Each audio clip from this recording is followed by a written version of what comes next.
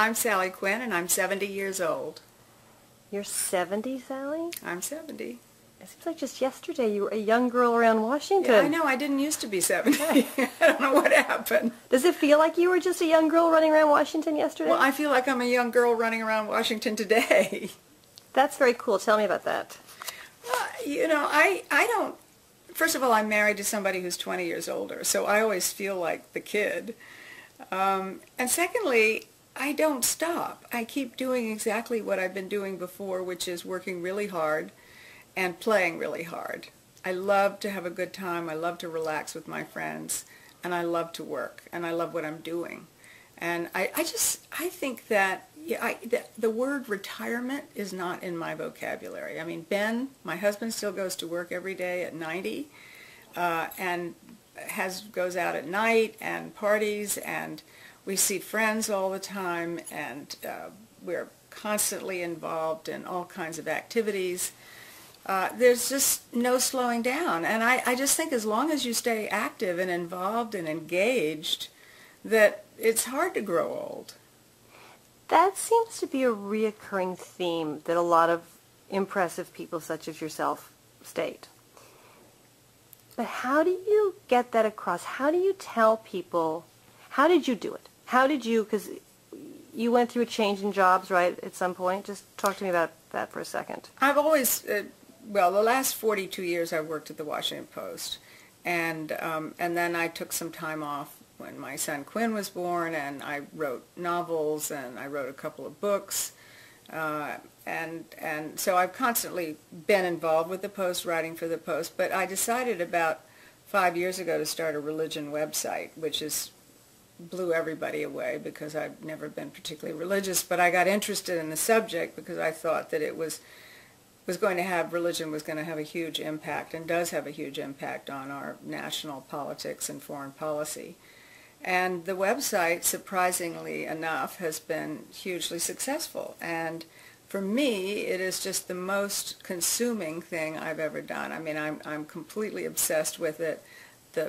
I'm learning something new every day. I'm meeting all kinds of new and interesting people. I'm exposed to ideas and thoughts that I never was before. I just find it really exhilarating and exciting. And I can't wait to get up every morning to do what I do. Did you, when you reinvented yourself as a blogger and with this site, was that a hard thing for you to do, having come from the history you did, which was, you know, being a reporter and writing in the old traditional way? And because a lot of people of a certain age will say, I don't want to go online, I don't want a Twitter, I don't want a Facebook, I don't want a blog, I don't want, you know, the way of, was it hard for you to get past that, or did you just move right ahead with the way the world was going? And don't forget that 5 years ago in the world of technology is a long time. Things were not what they are now 5 years ago. And so when I got started, I was really one of the first people to do something like what I'm doing at the Washington Post. So I had a whole team of people I was working with, and they were all really excited about it. And I mean, I wasn't doing the technology. I wasn't building the site. No. I was just basically transferring my skills to another venue, because I had sort of stopped doing actual reported pieces, and I was doing a lot more opinion, and that's what I do now, mostly opinion. I mean, sometimes I report the opinion pieces I do. So it wasn't that much of a change, except for me it was running something, and I'd never run anything before. So you know, I had to run the website, and I had to hire the people to work for me, and I had to sort of have a vision of what I wanted it to look like and how I wanted it to be. So that part of it was, and I'm still working on that, trying to work on business side and advertising, all things that I've never done before and that are new to me, but are interesting because I'm learning so much. I mean, that's the thing that's just so exciting, is the challenge of learning and doing things that you've never done before, and learning how to do them well. And you're also in charge of your own ship, don't you find? Well, yes. I mean, one of the things that's nice about having a website is that I do it on my own time. I mean, I work about 12 hours a day generally, but it's my hours, and I work on the weekends. I mean, I'm never not working if I'm not actually running the site or getting pieces or writing myself. I'm out doing panels and speeches and moderating things and doing television, and so I'm out a lot on the streets, meeting people, making contacts, and so it's a very active life as well. I'm not just sitting in front of a computer all day long, and also I go to the Washington Post. I spend a lot of time at the paper and in meetings with people, although I find I don't get as much done when I'm at the paper because I'm hanging out a lot. But that's also invigorating too, because most of the people that I work with are in their late 20s and early 30s because they're all social media types. So that gives me a whole new sort of a perspective on life, is working with people who are so much younger than I am, and they're so excited about what they're doing, and I'm learning a lot from them. I mean, they look at me and I'm a dinosaur, I'm sort of having to ask them how to do things all the time, but it's so much fun because I'm learning from them, and they say they like the idea of having somebody older that they can sort of tell how to do what they do. Would you have to admit, I mean, I've just gotten to know you in the last year, but you have a reputation of being a go-getter, meaning in your life, which I completely relate because I have the same reputation, which is you see something you want, a story, a life, how to make things happen for yourself. You have that ability, which I think is a lot of work, and I think that people don't understand that people have to work for that. People, I think that things come easily to people when actually they work very hard for them. Not everybody has that gene that you have. What do you say? Because I get a lot of letters from women 50 to 75. I'm stuck. I don't know where to go. I don't know how to get there. All the things I've done my whole life. My children are grown. My job's disappearing. All the whole litany. And I can't get out of it. What advice do you have, and how would you tell women who may not have the ability and the energy or even the know-how to go out and make things happen for themselves? Which is something you clearly always from a very young age knew how to do. And it's a gift. I mean, it's really a personality trait, and it's a gift, but not everyone has it. A friend of mine once said, I envy you, excuse me. A friend of mine once said, I envy you because you always know what you want. And I think that is a huge part of it, is that I figure out what I want, and then I go after it. And I think a lot of people just don't know what they want to do.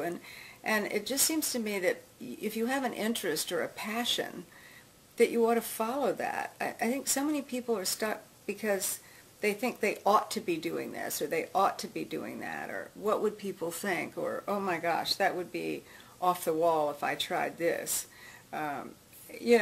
Teddy Kennedy was taking painting lessons at the end of his life. His wife gave him painting lessons for his last year. And it was his passion. He absolutely loved doing that. And who would ever have thought of that? And it turns out that he was really good. And I think joining, and this always sounds so trite, but joining different groups where people share the same interests that you do, or volunteering. Some of those things are boring and people don't want to do them, but on the other hand, if you figure out something that interests you, it might be yoga, or it might be, I have friends who suddenly gotten interested in history, or gardening, or whatever else it might be that you've never done before and you wanted to. I about 3 or 4 years ago decided that I wanted to dance, and so I had done modern dance in college just to get out of my physical education requirement, and I'd never danced since. And now I dance twice a week. I do ballroom dancing with a private instructor, and then I do 2 hours of Broadway jazz dancing every week.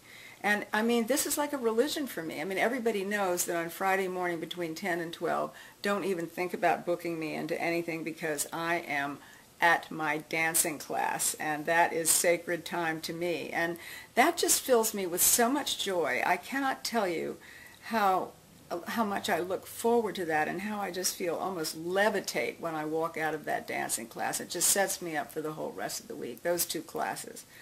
And so it's that kind of thing. I also exercise every single day. You look great. You say that again because I try and tell people that. Look at Well, you. I mean, you look I exercise fabulous. every day. I mean, I do something, and I don't do the same thing every day. So I'll do dancing twice a week. I walk at least an hour a day if I'm not dancing. I do yoga. I swim in the summertime. When I'm at the beach, I walk on the beach for an hour and a half every day. I mean, I can't stand it if I'm not doing something, if I don't do some exercise every day, stretching or whatever. Well, you I look work great. out with a trainer. And so that keeps me feeling vital. I also sleep a lot. I have to have 9 hours of sleep a night, and I think that sleep is hugely underrated. There's this myth that really intelligent people don't need more than 4 or 5 hours of sleep a night. Well, I've got to tell you, I know a lot of really stupid people who only sleep 4 or 5 hours a night. Happily, everybody in my family is the same. My husband and I and my son all need 9 hours of sleep a night, and so we get it. We know that that's what our bodies need. And so we get it, and I think that makes a huge difference because I don't function well when I'm tired, and I don't look good when I'm tired. I can, I sometimes feel like, oh, well, I'm wasting all this time sleeping, but then I'm so much more alert when I'm not tired that I can get a lot more done. Well, you look, I mean, we're running out of time here, but And I have a magic cream. You have a magic cream. Well, your face is really, I mean, you look fabulous. And I love the idea of Sally Quinn at 70 dancing her way into her future. I think that's a great metaphor, and I think many more people should follow it. So thank you, Sally, and maybe I'll come back next year and we'll tape you dancing. All right, sounds good.